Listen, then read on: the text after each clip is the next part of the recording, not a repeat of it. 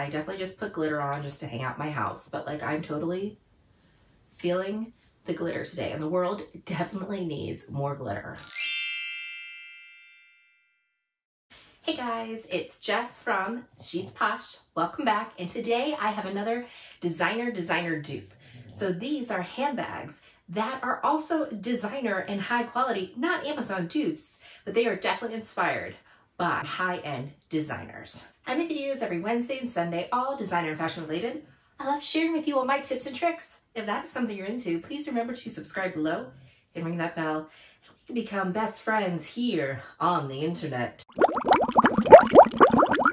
Okay guys, I have another designer dupe in my series. You guys really liked my Bottega Veneta dupe, so I got you another Bottega Veneta designer dupe. So if you want to see that one, it was a dupe done by Mensor Gabriel, and it was from their pouch bag.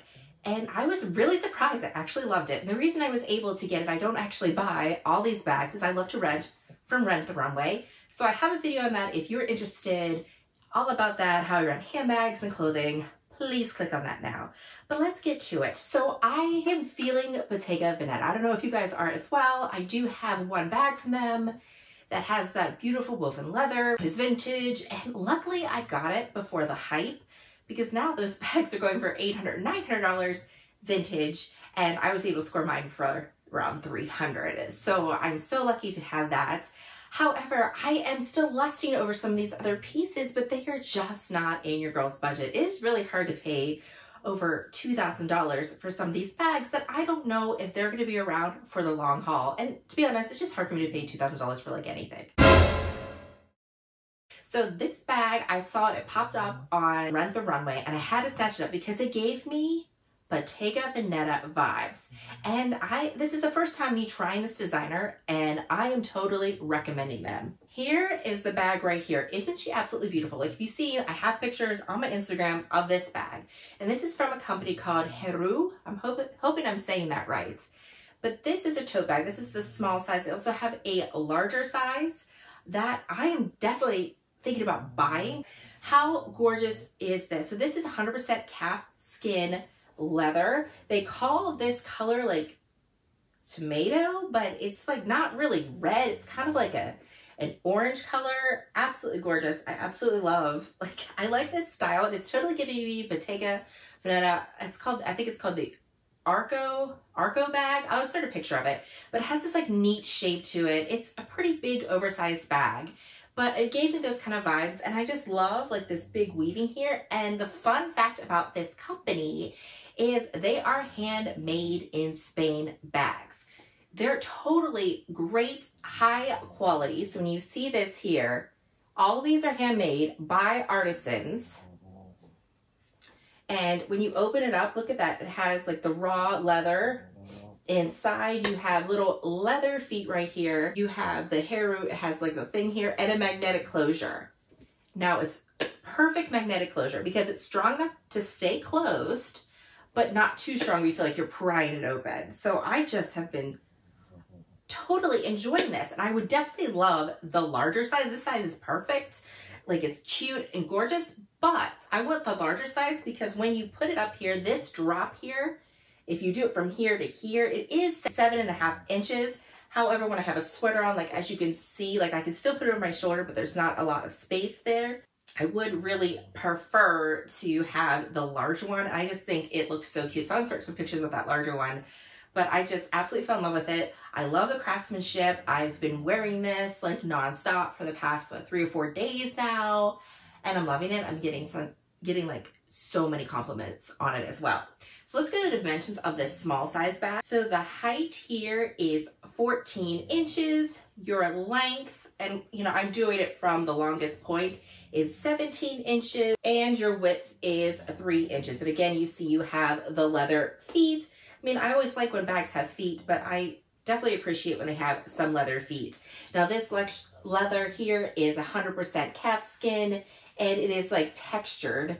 So there are no, like I couldn't find, because when you get rental bags, like it's a great way to see the quality of a bag because there's tons of people wearing them and people aren't necessarily gentle with bags.